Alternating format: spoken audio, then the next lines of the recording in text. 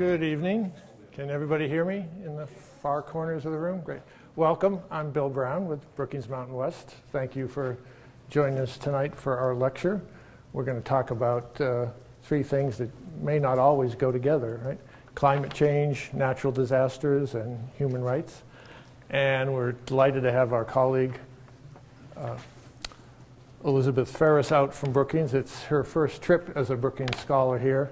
Also her first trip to Las Vegas. So she's been getting the full indoctrination to all of those topics and more. Some of you students have had her in your classes. She's met with faculty. She's obviously giving a lecture tonight. I know you'll find it interesting. Let me tell you a little bit about Elizabeth. She's a senior fellow in foreign policy at Brookings and co-director of the Brookings LSE project on internal displacement, where her work encompasses a wide range of issues related to internal displacement, humanitarian action, natural disasters, and climate change.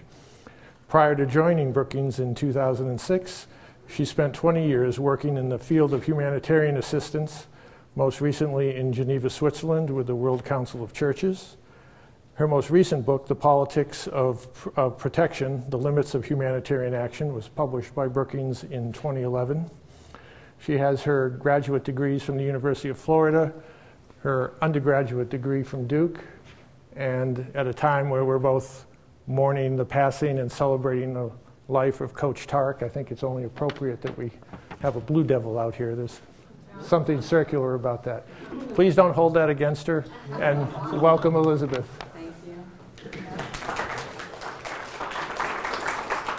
Thank you very much. It's wonderful to be here in Las Vegas with the sunny skies and the smiling faces and learn a little bit more about this part of the country that I don't know very well. I'm going to talk tonight about climate change and its impact on the movement of people.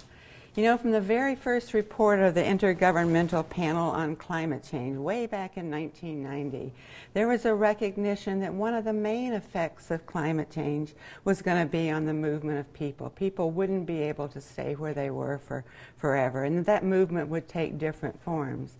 Now, as Bill said, I spent most of my professional life working with displaced people, you know, traveling to refugee camps in every corner of the world and looking at people recovering from natural disasters in places such as the Philippines and Japan and many Pacific islands.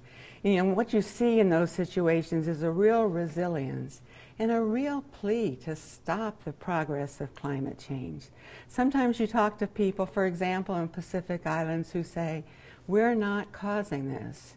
You know, the amount of carbon that we are emitting is minuscule, and yet the impact of climate change on our lives, our cultures, our histories are huge. Please tell the world to stop this process so that we can continue to live the lives that we've wanted to live for generations. So when you talk about climate change, it isn't just a big abstract scientific issue. It's an issue, I think, that's too important to leave to the scientists. It's one that affects human lives and the way people live and aspirations and what kids hope to do. And I hope as we talk about the way in which climate change may affect the movement of people, that we can hold human beings in mind and not just the very real and often some terrifying and often confusing science of it all. It's clear that climate change will make certain parts of the world uninhabitable. It isn't so clear where this will happen, when it will happen, if it will happen in the next 5 years or the next 3 decades or the next 200 years. You know, the science on that isn't terribly clear. But as temperatures warm, as the sea level rises, as we get more intense and unpredictable weather events, it's clear that all of these will impact the habitats that we depend on. This is the tiny island of Tuvalu in the Pacific, population about 10,000 people. If you look carefully, you see it's just a tiny sliver of land. The whole issue of sea level rise is an existential issue for people living on this and on many other islands. The sea doesn't have to rise very far before this island, this country, this culture is inundated. But long before the island is submerged, supplies of clean water will be contaminated. There are already signs of seawater intrusion, as they call it, into the limited freshwater supplies. Now, this may look like a photo of one of the Florida Keys, and we have roads like this in the U.S. as well. But this is a road in Tuvalu that links the southern and the northern parts of the island. Again, you can see it doesn't take a very big storm to wash out that road. So when we talk about climate change, we don't necessarily have to be talking about a rise of sea level of 10 meters or 50 feet. It could be inches that could make a difference in the lives of people living in this part of the world. But it's not just in the tiny island nations of the Pacific where climate change is having an impact. We saw in 2011 famine in Somalia, caused in part by drought. You know, famine is never really caused by natural phenomena. It's not really caused by droughts. Famine is caused by an intersection of politics and conflict and inadequate response and failure to heed warning signs. And all those occurred in the case of Somalia, where 250,000 people died, and they didn't have to die. As climates get warmer, as droughts get longer, larger parts of the globe are likely to see drought. In some parts of the world where drought has not been common may suddenly make an appearance. And this isn't just something that happens over there in the Horn of Africa, but certainly in southwest U.S. and in other places. This is the daily drought monitor from last week showing the areas where there's been prolonged drought. And certainly some recent articles and scientific studies suggesting that we could be in for a very long period of drought here in the Southwest, talking of decades-long drought. You know, that raises questions of, you know, how long can communities and economic growth be sustained if the water is depleted at ever-increasing rates? You know, drought can also displace people, not just storms and sea level rise. Climate change is particularly affecting movement of people because of where we live. We live in an increasingly urbanized world. I think it's 2 or 3 years ago we passed the 50% mark. Now 54% of the world's population lives in cities. And they don't just live in cities, they live in coastal cities. More and more people moving toward the coast. In the U.S., about half of our population lives within 50 miles of the coast. Countries like Australia, the figures are even higher. You know, what does it mean when more people are moving to the coast, living in more densely settled communities, and you have these major storms and more intense and more unpredictable storms? Furthermore, we have a pattern in many parts of the world, too many parts of the world, of deforestation, land degradation, that means when a natural hazard occurs, it's more likely to become a disaster. A heavy rainfall in Nepal, for example, can turn into a monumental landslide, not because the rain is coming down so heavily, but because the forest cover has been depleted for industrial or agricultural development, means the impact of that rain translates into landslides, which translate into destruction and too often death. The world's cities, here are a few photos of Miami, so close, such a beautiful city, but so close to the water. Who's thinking about long-term impacts of climate change on cities such as Miami and Manila, which has experienced a great deal of the number of typhoons and storms. The Philippines gets about 20 typhoons a year and has developed, I think, one of the world's best systems for disaster risk management, very sophisticated ways of having early warning systems and preparing communities and getting people out of the harm's way. But you know, what will happen if the storms get stronger and more frequent at the same time that the city's population is increasing? For the first time, the climate change framework, the architecture that we have that negotiates climate change issues, decided back in 2010 at a meeting of their Conference of Parties to recognize that Adapting to climate change isn't just about building structures and planting mangrove forests, but that a good way, a possible way, a way that will be used to adapt to climate change is for people to move. This has happened for tens of thousands of years. When environmental degradation occurs, when people can no longer survive where they are, they move. That happened throughout the southwest of the United States. It happened in the Arctic areas. People have moved in response to climatic conditions. But now it's recognized by those working on climate change that movement, mobility is a form of adaptation. And in particular, 3 types of mobility are mentioned: migration, displacement, and planned relocation. Let me just say a few words about each of those 3. Migration is assumed in international law to be voluntary. People move because they choose to do so. I was an economic migrant working in Geneva, Switzerland, not a hardship host, for many years. I was a foreigner living outside of my country and working. Millions of Americans study abroad and travel abroad and are tourists. But migration for a longer term is seen as a voluntary action. In the context of climate change, people will migrate before things get terrible. When they see the handwriting on the wall, they will make a decision to move. Sometimes they will do it family deliberation. Sometimes those deliberations will take years. Is it time to go? Might things get better? What do we do about the kids? Where can we go? Most of this migration will be internal, that is, within a country. So people living in drought-stricken areas will move to cities or small towns.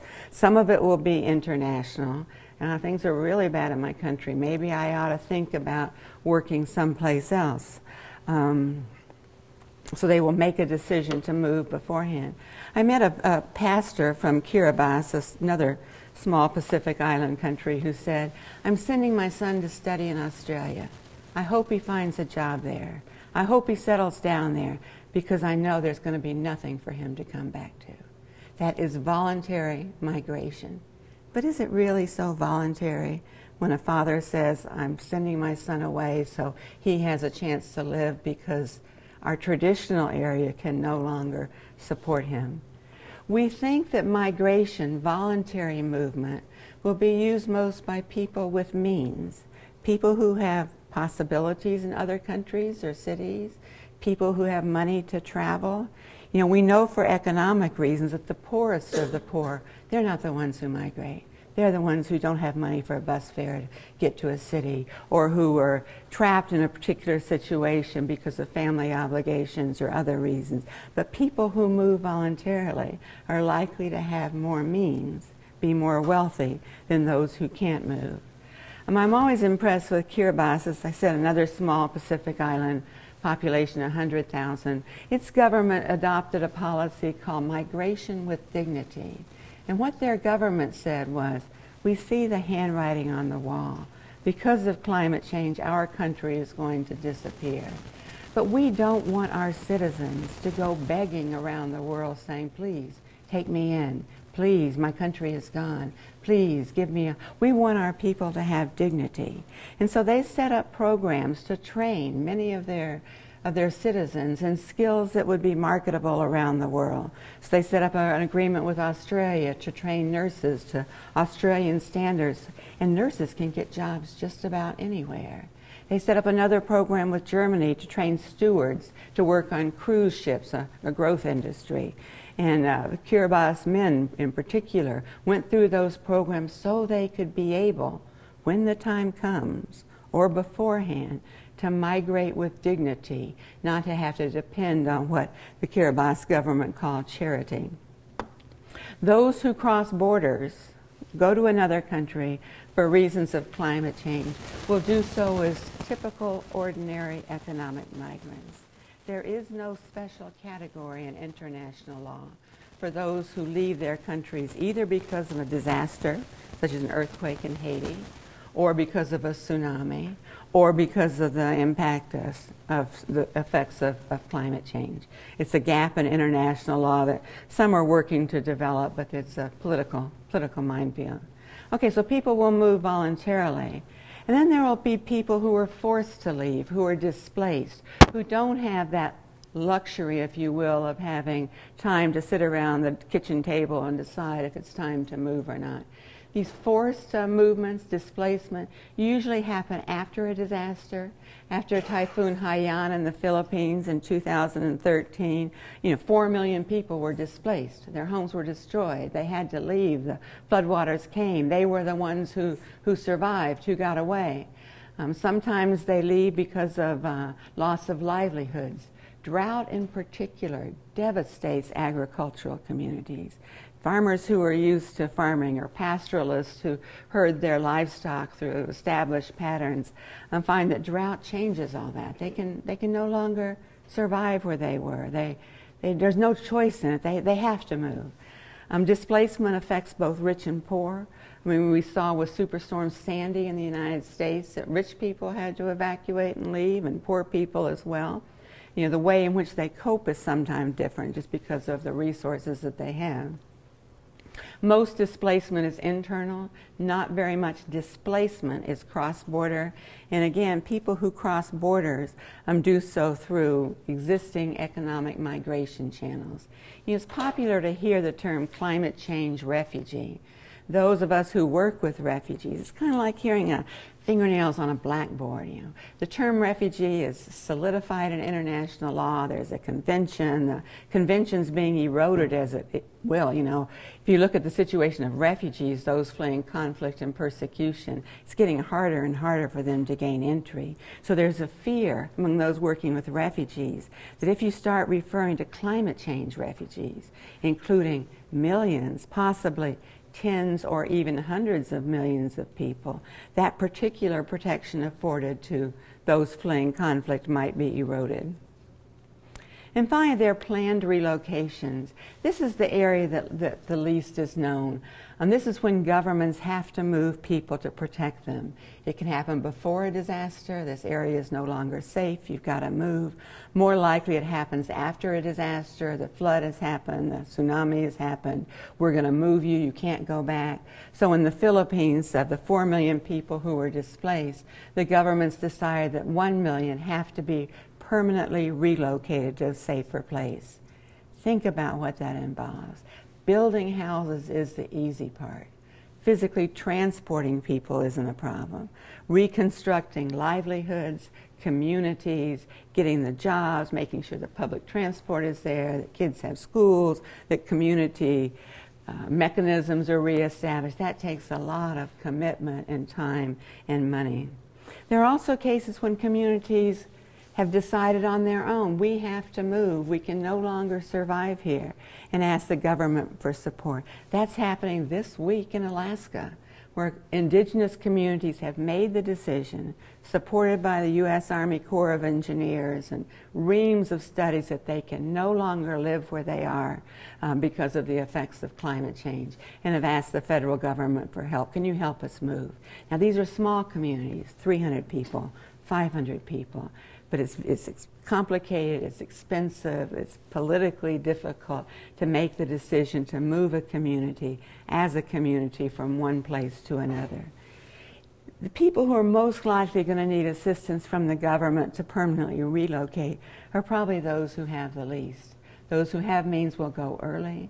Those who are displaced in the aftermath of a disaster, there's usually more support than these long-term planned relocations. These relocations are already occurring in the Carteret Islands and the Pacific, as I said, in Alaska. The outcomes, the success stories, the good practices we have when communities are moved for other reasons, say to build a big dam, or other development projects such as creating a national park or urban renewal programs, the results aren't very good. Usually people who are relocated end up worse off than they were before. But there are differences within the community. Some benefit, but a lot of people aren't able to improve or at least maintain their lifestyles. Talk just a minute about sudden onset disasters, which is going to be one of the drivers of migration. This is a hurricane, obviously. And to go in, not to go into the definitions, but a natural hazard, a natural phenomena doesn't by itself make a disaster. You can have a terrible tsunami that sweeps over an uninhabited island. That is not a disaster. It's the relationship of that natural phenomena to the ability of the society or the community to cope with it, to deal with it. I live in Bethesda near Washington, and there's a little creek near my house that when we get about 2 inches of rain, it overflows and the road's blocked and everybody knows what to do. That is not a disaster. I mean, it's something that people can cope with.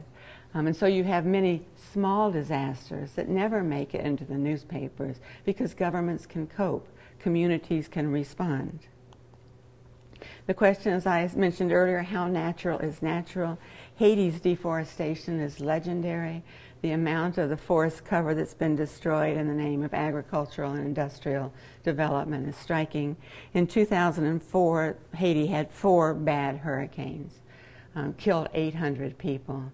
Cuba had the same 4 bad hurricanes, killed 6 people. The difference is deforestation. The difference were systems of preparedness and response. The difference also was a more authoritarian government that could say, you've got to move, so move now, instead of here's the warning, you might want to pay attention to this. So there's a different approach that accounts for that. But certainly the deforestation in Haiti and many countries has contributed to these disasters.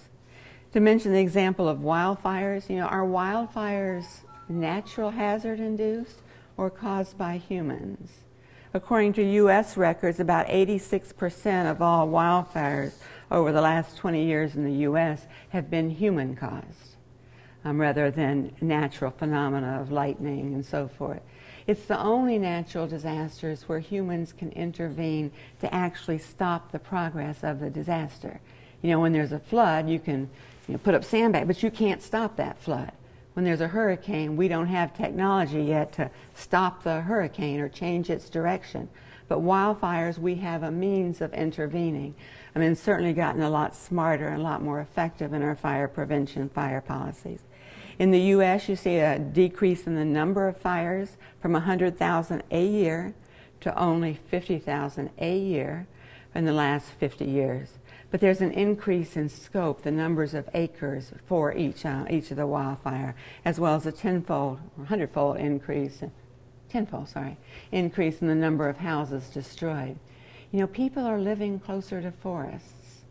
The settlement patterns, people are encroaching on that wild forest acreage in ways that make it more likely that humans will be affected when there is a wildfire. Wildfire is one of the hazards that's most likely to increase as a result of climate change. Hazards usually distinguish between slow onset, drought, desertification, sea level rise, and rapid onset cyclones, storm surge, flash flooding, earthquakes, volcanoes, not related to, we don't think related to climate change. Some of the trends in sudden onset disaster, the good news is that fatalities are way down. The number of people who die in natural hazards, natural disasters, has declined tremendously. The bad news is more people are affected, more people are being displaced, and the higher economic costs. As disasters hit urban areas, as they're bound to do just because that's where most of the population is living, the economic cost increases, built structures cost more to replace than small huts or modest homes. More people are affected. People are, evacuated and moved and displaced. It's great that they're not being killed, but it's certainly increasing the pressure on societies and governments to do something. Hydrometeorological disasters, those are related to water and climate, account for 87% of disasters. That's floods, storms, cyclones, typhoons, 74% of losses, 61% of fatalities, and something like 80% in a typical year of these hydrometeorological disasters occur in Asia. It's very concentrated. Disasters occur one after another. The impact on human resilience when you have a flood, you rebuild, 2 years later another flood, 3 years later another flood, it wears people down. And then there are cascading disasters such as Japan. Japan, you had a major earthquake that caused a tsunami. that caused damage to nuclear reactors, so it's kind of a chain reaction, if you were. Not everybody is affected equally. As all these people are moving to the cities, poor people are living on the most marginal land, the land that others didn't want, the land that's most susceptible to sudden onset disasters. They tend to live in poorly constructed housing, tend to be the ones most affected. Makes sense. Those who are less physically mobile, the elderly, children, those with disabilities are often find it more difficult to evacuate. In terms of flooding, death rates for women are 4 times the rate for men. 4 women die in floods for every man globally. That's usually because of cultural reasons. Girls may not learn how to swim or climb trees.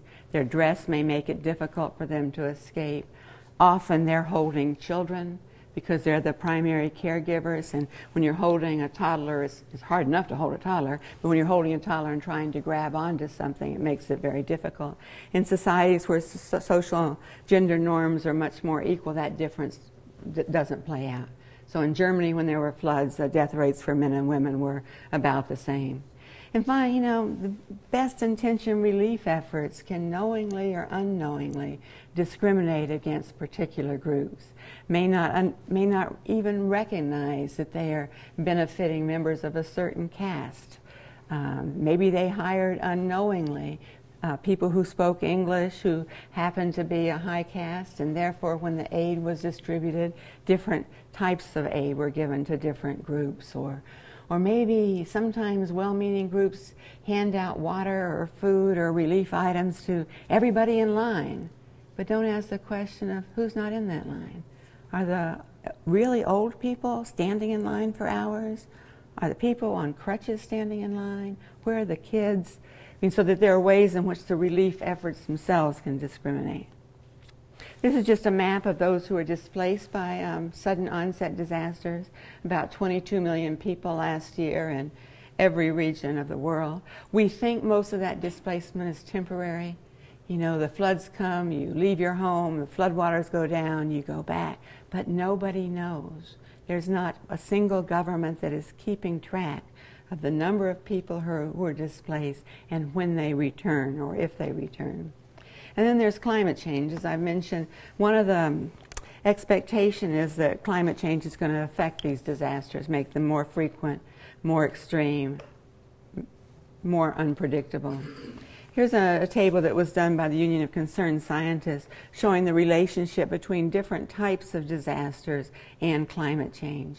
And we don't hear much about heat waves. Maybe you do here in Las Vegas, but heat waves don't seem the same intensity as hurricanes or droughts. And yet heat waves are killers. In 2003, a heat wave in Europe killed 70,000 people. Wait a minute, this is Europe. 2003, 70,000 people died because of a heat wave. Primarily older people who were alone in their apartments, died of the effects of heat wave. Nobody even knew they were there. Kids forgot to check, whatever. 70,000 people. As heat waves become more intense, they're likely to become even more drastic in terms of their impact on humans. Coastal flooding, extreme precipitation events, droughts, those are likely to be associated with climate change and global warming. Finally, I thought I'd close with just a few examples of how climate change is affecting mobility right now. And I'll start with the Carteret Islands. This is a set of used to be 6 islands off the coast of, tiny islands off the coast of Papua New Guinea. This is a photograph. You can see where the king tides and the salt water is taking over much of the island, making it impossible for them to continue to produce food as the salt water has damaged things. This is where they are, 2,700 inhabitants, 6 small islands. And you think if you're only talking about 2,700 people, surely it wouldn't be too difficult to find someplace else for them to go. The people on the Carteret Islands decided about 10 years ago they had to move. They didn't have a choice. They couldn't stay there. They couldn't farm. They went from being self-sufficient to depending on food shipments coming in. About 50% of the surface of the islands has been lost due to rising sea level. So they decided they're going to have to move to the mainland in Papua New Guinea. The actual area was Bougainville, where there's been a war. But they've spent 10 years looking for a place to settle. There's a powerful little documentary about this called Sun Go Down, if some of you are interested to. You see these communities sending out scouting bands, kind of like the old settlers did. Send out 5 or 6 people to scout things out, see if you can find a place, make sure there's schools for the kids. And so you see these people driving in trucks through the community saying, we're from the Carterets, so you don't know us, but our land is being overtaken by water. Have you got some land where we could settle? And over again, the communities say, gee, we'd love to help, but we just don't have that much land, and our population is growing, and you speak a different language, and we'll think about it. We'll get back to you. So it's been 10 years of looking for a place to take them in. It would perhaps be aided if the government could put in some money and make it more attractive to communities to give up some of their scarce land. But it's difficult, too, for people who've been farmers and fishermen to think about adapting to a different environment. Alaska is a case that's closer to home. In Alaska, this is a house that's slipping off as a result of erosion and melting permafrost. Alaska has warmed twice as fast as the global average for the last 50 years. The permafrost is melting. Permafrost, which has been the basis for construction. Temperature increases have led to more erosion, more flooding. The sea ice served as a barrier against some of the storms and winds. As that sea ice melts, the winds and the hurricane-force gales come in without that obstacle. Erosion has made it more difficult for little communities like these 17 or 19 indigenous communities to be resupplied regularly by the barges bringing in supplies. So there's been erosion control and there's been flood protection measures, and the government of Alaska, I think, has taken this very seriously. A lot of commissions and studies and task forces from right and left, Republicans. Sarah Palin's been a big advocate. These communities need to be moved. It's not fair. Their sewage system doesn't work anymore because it's been under U.S. disaster law. If there's a disaster, U.S. government will help you rebuild. There are funds for that. But they won't help you rebuild someplace else. You can rebuild where you are, but these communities are saying, we can't rebuild where we are. The permafrost is melting. We need to move, and we've identified a place up the road where we can settle. But so far, U.S. disaster funds haven't been able to deal with that. I read, and actually it was yesterday's Washington Post, that Secretary of Interior, Sally Jewell, for the first time ever, a senior U.S. government official went to visit one of these communities, looked around and said, we've got to do everything we can to help you move. It is very expensive. The studies that have been done for these small communities are estimating the cost of relocating, not just physically moving, not just building houses, but reestablishing infrastructure, are around $135,000 per person. Okay, you think maybe we can handle that for Alaska. These are small communities. And maybe thinking globally, even for the Carterets with the 27. But if in the future, in 20 years or 30 years, we're talking about millions of people who will have to be moved, and if we're talking about moving people who are the most vulnerable, those with means have already gotten out, then the price tag could be enormous.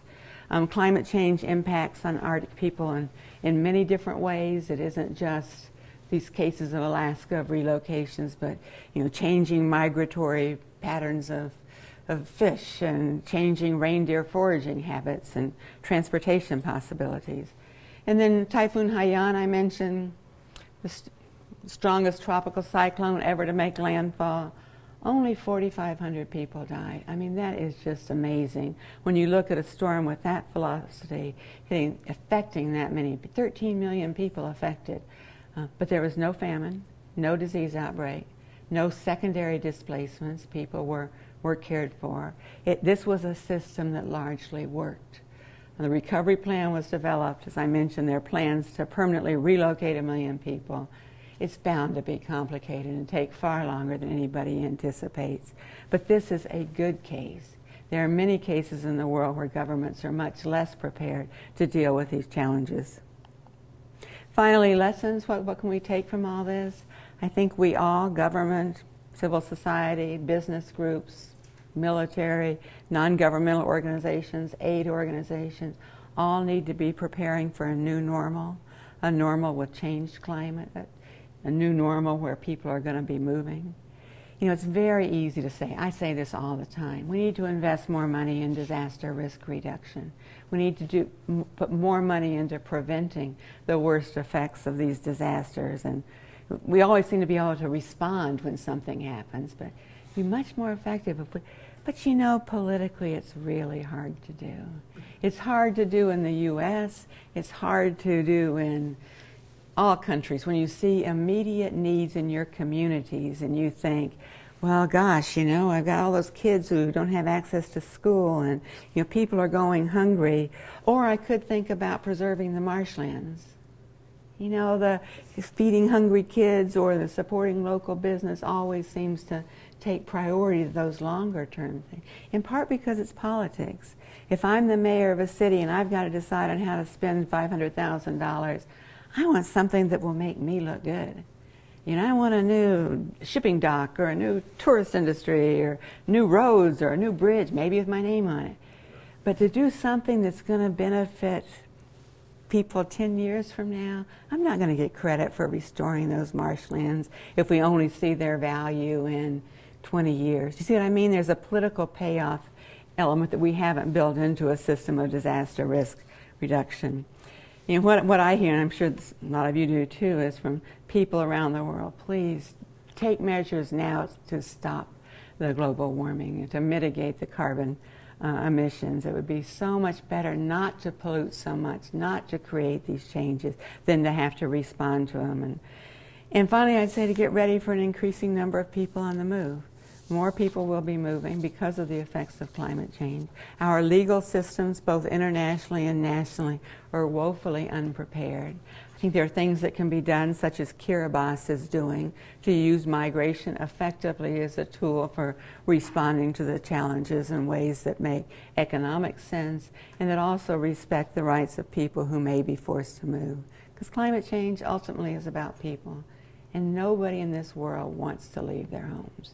Nobody wants to leave their community. It doesn't matter, you know, if your community is wealthy or poor, it's home. I remember talking with a woman from the Solomon Islands who was just in a small Pacific island as well, who was sobbing, and she said, "Oh, all you Americans, you think of climate change in terms of targets and emissions, and all I can think of is the grave of my mother. It's now up to my knees in water. This is not the way we respect our ancestors. Please don't do this to my mother and to our culture." So I leave you with that note. Thanks. And I think we have time for questions.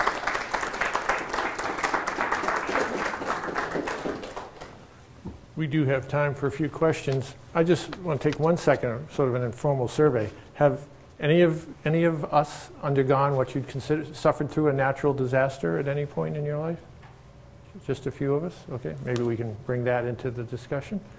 How about family or friends who you know have suffered through something? Is that a few more? Not really. Just curious. Questions, comments, thought in the middle here, sir? Yeah, it seems to me that with population shifts, especially large population shifts, even within a country, inevitably leads to friction. Economic inequities, differences in ethnicity, culture, religion. And that can easily lead to conflict, outright war. And obviously, not every country in the world is going to invest the money and have the will to prepare for population shifts. So as a result, do you see the world in greater conflict because of climate change? You know, I mentioned at the beginning there are a lot of different models predicting how many people will move. Some of those models posit that with climate change there will be an increase in conflict precisely for this reason. People moving into territories that are new to them and conflict emerging, and that may well be the case. The World Bank studies posit an increase in conflict. But it's not automatic. It kind of depends on how it's done and where people go. Frankly, I draw a lot of comfort from the U.S. We have a lot of problems, but one of the things we do well is deal with people on the move. I mean, we are a transitory society. People move cross country all the time. Refugees come, immigrants come. They, you know, treatment isn't always great, but they adapt. They're part of it. I think that's something we have to offer to the rest of it. Maybe if I can just tell one little story. We lived in Sweden for a couple of years, and Sweden had a most generous policy for refugees. Refugees resettled in Sweden at the time got 3 years of full assistance at the same salary I was making as research director for a research institute. You know, pretty well paid. And they got support with language and help with jobs. 3 years to settle in. I remember talking to one Iraqi refugee. He says, "I can't wait to go to the U.S." I said, "Boy, you're crazy. You got 3 years of support here. In the U.S., you get Medicaid for 6 months or something, and you're expected to be at work within 90 days, and no help with the language unless there are volunteers who are doing it on the side. Why in the world do you want to come to the U.S.?" And he said, "In Sweden, my kids will never be Swedes. In the U.S., I know my kids will be Americans." And there is something very precious in that statement that America has that I think offers something to these questions of how to integrate people who are different. Right in front here, and then you, sir. Yeah, I retired from NASA, and there's so much interesting data that they have. It's interesting you mentioned some of the Arctic regions, but to me, some of the pictures that have recently been taken of Siberia, of these methane explosions, you know, basically trapped methane gas, and as the just as the permafrost goes, too much pressure. Exactly. So I just think people need to visualize. And you know, when the East was so cold, the thing, I keep talking to all my old people, and they think I'm a little off the rocker, but what I see is this tremendous oscillation of things like the jet stream, right, and quasi-permanent.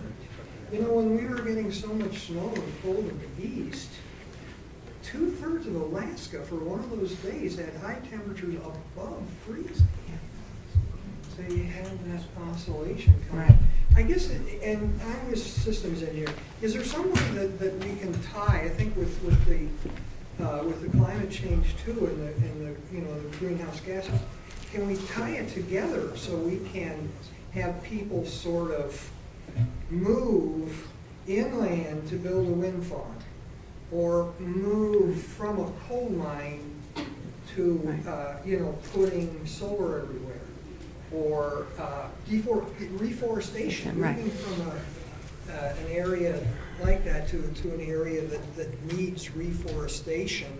I guess again, it all comes down to who's going to do that kind of funding, but some of it, long term at least, will pay for itself. If you put, anyway, what about those ideas of trying to tie apples and oranges together? So I think that's what we need to be doing. We need to be thinking about that and thinking about ways to encourage, not force people to move, to offer packages or incentives or better jobs or something so that people will be attracted to live in places that are more sustainable. I mean, but that requires a change of mindset. And in a lot of parts of the world, there's a sense that it's really not that bad. We've got time. I've got more pressing things to worry about. And I don't really want to even think about that. In the Pacific, you know, there are a lot of governments don't want to think about it. We want this to stop. We're not ready to give up our hope that climate change can somehow be reversed. It's, you know, so I think that there's some political issues around, do we want our governments to have the power to move us? To make our lives uncomfortable where we are? I mean, I think in the U.S. there's I think a good degree of trust in our government, and a lot of places there isn't. And a lot of times governments will say, we're moving you for environmental reasons and we want your land for economic development. A lot of land grabbing going on. And finally, just to say a word, you know, there is this feedback loop. Temperatures rise in the Arctic, permafrost melts, methane is released, increasing global warming. It's this vicious cycle, if you will. Sir? Yeah, everything I read about climate change and your lecture here, you always hear about the negative effects. There are some positive effects. We've had the most mild winters the last 2 years here. It's the summer, 80 degrees in February. It's amazing. So in other parts of the country, they have longer growing seasons. How come scientists such as yourself don't look at some of the good aspects? Why don't you move to Canada where you can grow wheat now? Do they look and investigate that kind of stuff? And also when you look at movement of people, you see some positive things. So you see, for example, that people can have new livelihood opportunities in Greenland because the cod is moving further north, or there are new fishing possibilities, which mean more development, which mean better standards of living.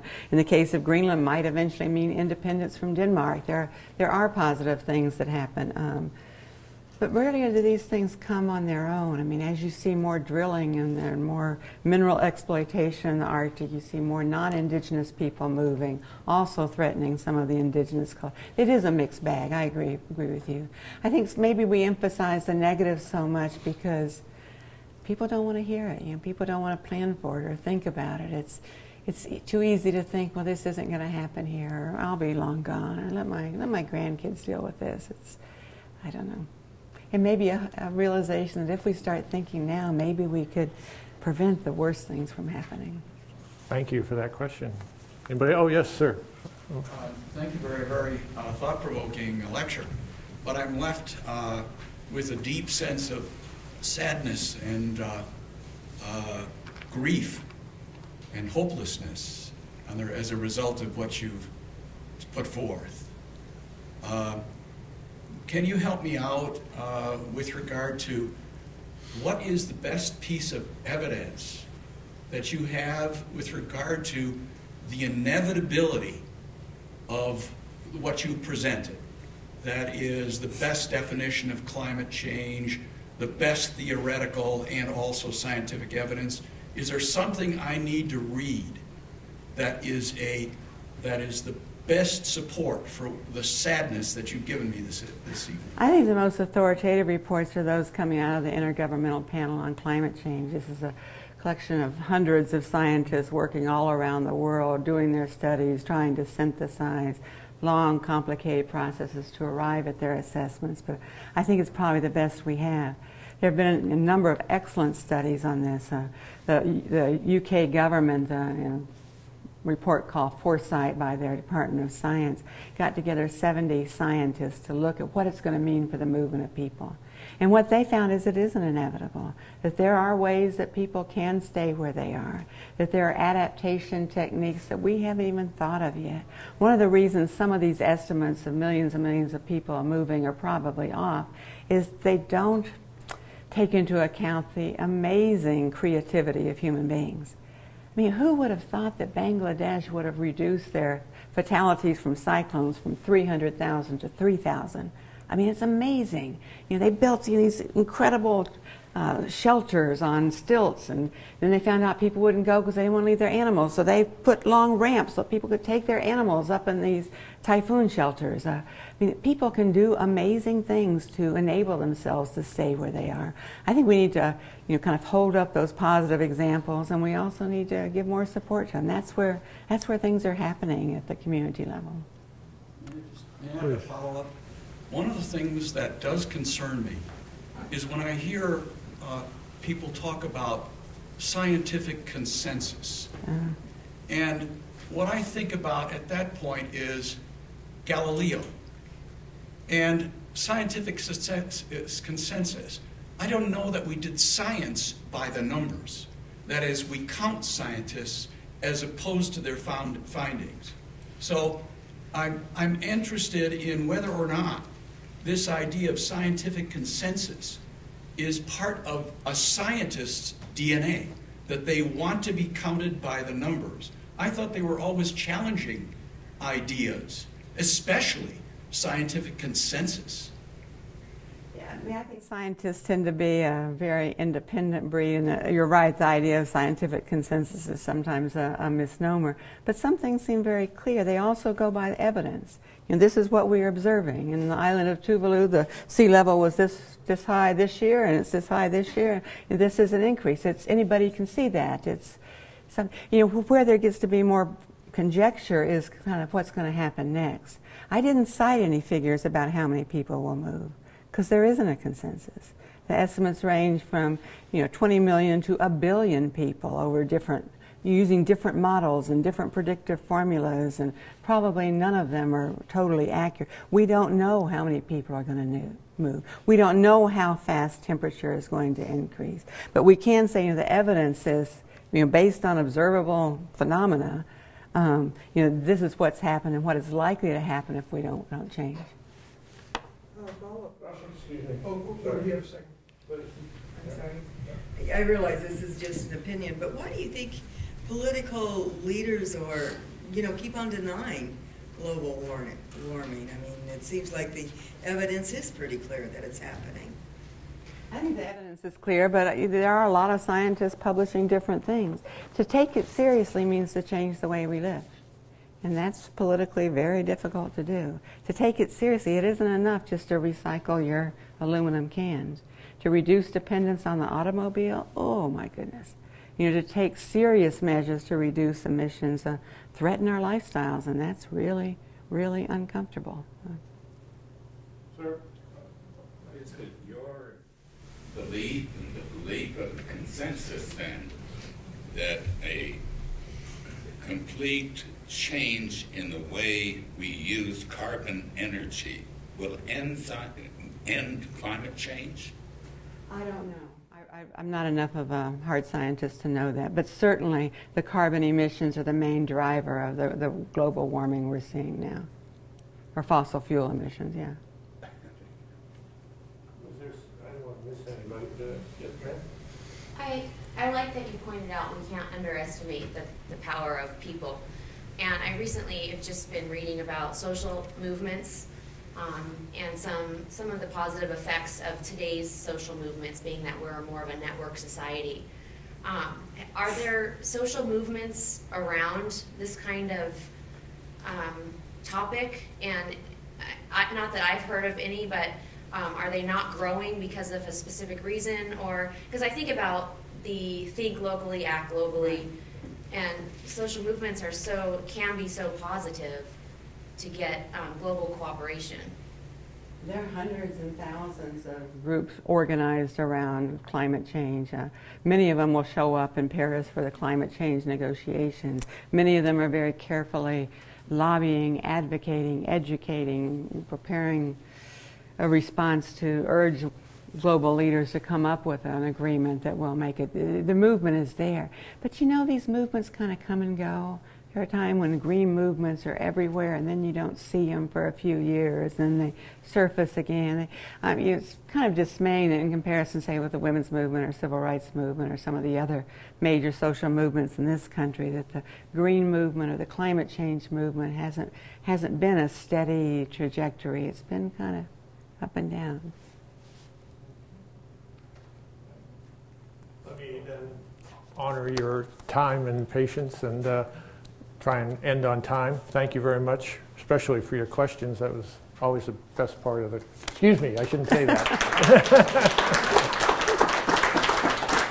One of the best parts of having these lectures. Let me just give you a commercial as you're leaving. Our next lecture will be in 2 weeks, so don't show up next week. We'll have colleague Joshua Meltzer will be back out from Brookings, and we'll continue sort of our global theme of looking at issues. We'll be looking at global trade and international trade agreements, what the U.S. is doing right, what it may not be doing right, what else it could do. So it'll sort of be an economic and trade topic in a couple of weeks. And for those of you who might want to refer to any of Elizabeth's PowerPoints, it's already up on our Brookings Mountain website, so you can refer to the presentation there. Thanks to our colleagues here in Greenspun, we'll have the lecture itself up in a few days, and we hope to see you in 2 weeks. Thanks.